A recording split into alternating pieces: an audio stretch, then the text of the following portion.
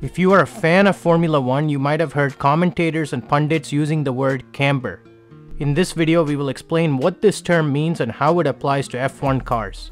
Let's get started. Camber is a term that is used in automobiles in general. It refers to the angle of the wheels in relation to the vertical.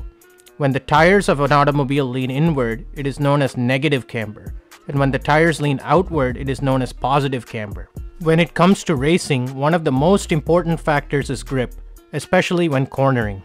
In order to understand how grip is maximized, we have to look at the term contact patch. Contact patch is the surface area of the tire which is touching the road.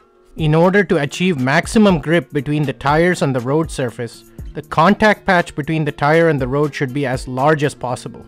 Due to the laws of physics, when cornering at high speeds, Formula 1 cars exert a lot of pressure towards the outside of the tire.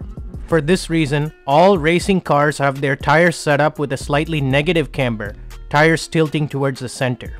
With this negative camber setup, the contact patch between the road and the tire is maximized when cornering. The pressure which naturally occurs on the outside of the tire is neutralized by the inward tilt.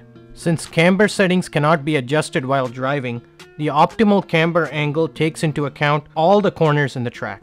In 2020, Mercedes introduced the DAS system, which allowed drivers to adjust the toe angle of the car while driving. These changes that drivers performed on the fly impacted camber as well.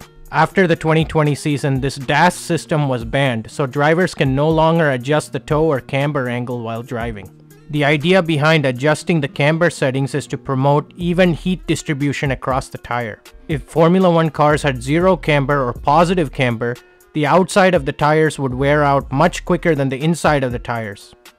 If too much negative camber is applied, the inside of the tire will wear out faster than the outside of the tire. As you can see, having the right camber settings is essential in racing.